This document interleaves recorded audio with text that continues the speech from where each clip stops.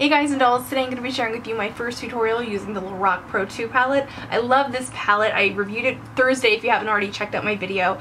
I love it, I love it, I love it. It's just so pretty. The neutrals that are included are gorgeous. The textures are amazing. I covered this all in the review video, but I just thought I would give it another little shout out since it's the main tutorial or the main product I'm using in today's tutorial. Another thing I want to mention is that I'm filming this 2 days before the 4th of July. So if you hear these sounds, it sounds like bombs are going off in the background. It's not the case, it's just firecrackers, it's okay. Just thought I would mention that because it's like, this look is so flattering on anyone. I love a taupe smoky eye on literally anyone can pull this off. You might need to tweak this, that, or the other thing to make it work for you personally, but overall anyone can wear it and it's so glamorous. It goes with a gorgeous nude lip, it goes with a deep lip, it goes with anything. So just rock it. I would love to see your interpretations of this look. So go ahead and share them with me on Instagram, Facebook, or Twitter at Vintageortacky. Don't forget to give me a thumbs up and subscribe if you haven't already, and let's go ahead and get started with this really great look. Today I'm using the Lorac, what do they call this? Behind the scenes eye primer. This comes with the palette. And you can see I squeezed way too much onto my finger. So I'm like, trying to make it work. I also have my eyebrow products on already. I usually do that before I film the video because I just think it's boring for you guys to have to watch me do my eyebrows the exact same way every time. Now, the Lorac primer, I find it actually has a little bit of a whitening effect, which is nice because it makes everything appear a little bit more vibrant on top. And it's also a little bit sticky for a bit longer than some other primers, so you want to give it a good amount of time to fully set, or even just pat it out with your fingertips just to make it a little less sticky. On top of that, I'm going to be applying just a gorgeous sort of like a gray taupe base. This is called Chestnut Taupe. It's one of the Scandalized eyeshadow paints from Rimmel. I'm using that paint all over the lower portion of my eyelid. Actually has a little bit of like a cooling feel, I guess, just because it's like a liquid gel kind of thing. It feels kind of nice when it's hot outside. And then I'm just taking a big fluffy brush and blending out the edges. This is gorgeous and it would be so amazing for those days when you're like, I have no time but I want to wear a little eyeshadow. Just throw this on by itself and you're basically good to go. Alright, so now I'm going to take Chrome and I'm going to apply that all over the lid. Just right over where we placed the other. And it's pretty similar in color. It's a little bit deeper and a little bit browner than the base color that we used. The texture of this is just gorgeous!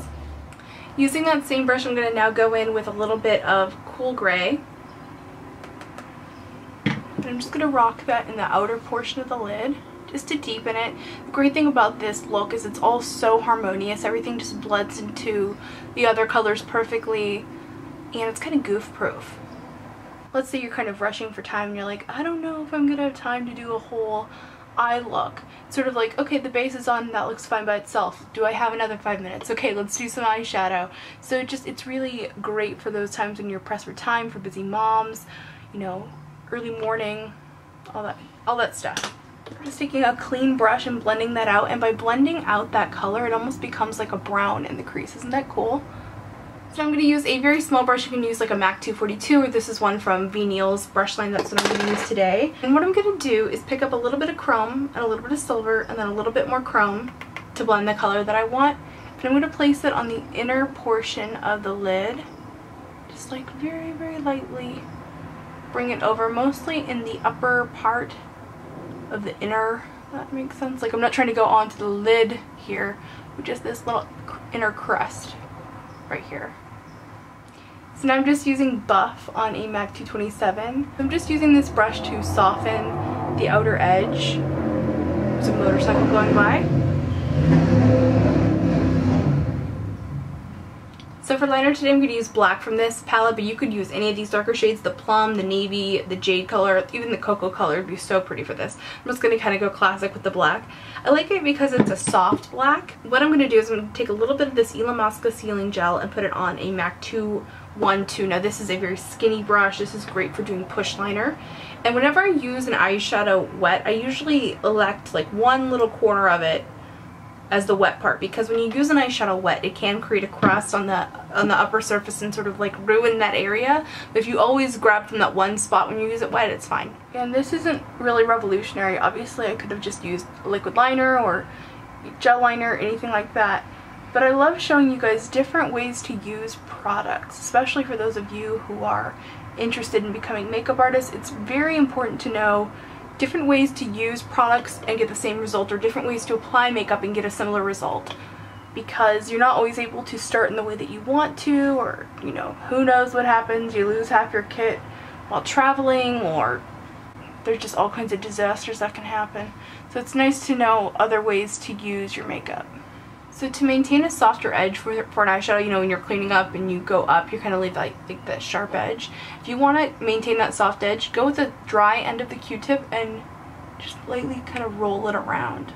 So you maintain that softness. You can kind of control it better when you go from here downwards. When you go here up, you're going to end up with a more stark line. Now I'm going to do my eyelashes. I'm just going to curl them. I'm going to go really simple today, just a little curl and some mascara. I'm not going to wear falsies, and I'm also not going to put anything on the bottom.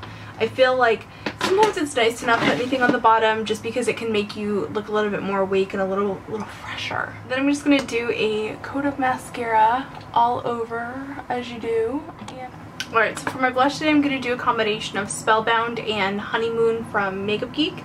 And what I'm going to do is I'm going to first put it in the Spellbound, and then I place it into Honeymoon, which has glitter in it. So I'm going to knock that off pretty good to get rid of most of the glitter. But it does give me just a little bit of a glow, because Honeymoon is a shinier color anyway, in addition to having the glitter. But it's a little bit more sheer, which is why I applied the Spellbound with it. Now it's really pretty. Okay, so for lips, I'm going to start out with a lip primer. This is MAC's Prep and Prime Lip.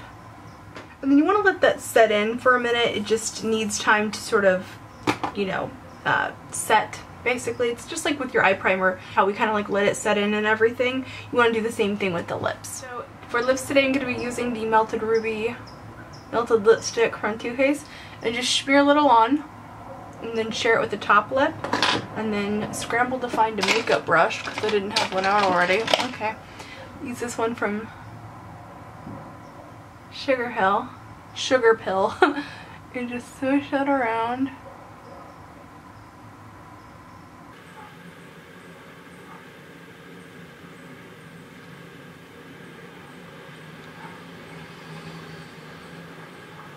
Then I'm going to use MAC's Beat Lip Liner, clean up the shape.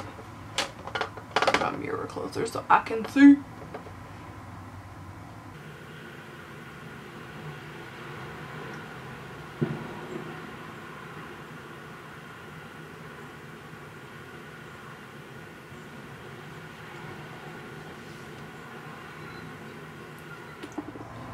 So I'm just adding a little bit of Flat Out Fabulous to it.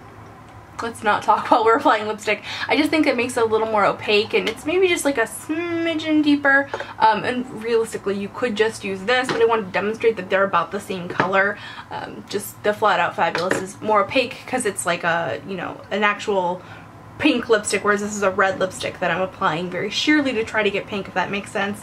I hope you guys enjoyed this look. I love the way this looks.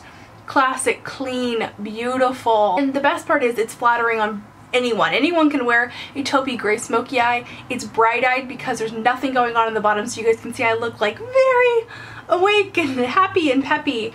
The bright pink lip just looks so flattering. You could also wear this with a red and it would be a perfect classic modern pinup look with a pair of false lashes. Ooh, so glamorous. I would love to see your guys' recreation of this look, so if you want to share them with me on Facebook, Instagram, or Twitter, it's all at Vintageortacky. Don't forget to give me a thumbs up and subscribe to this video if you enjoyed it, and check out my review of the Lorac Pro 2 palette if you haven't already, and I will see you guys in my next video. Remember to just be yourself. See you, bye.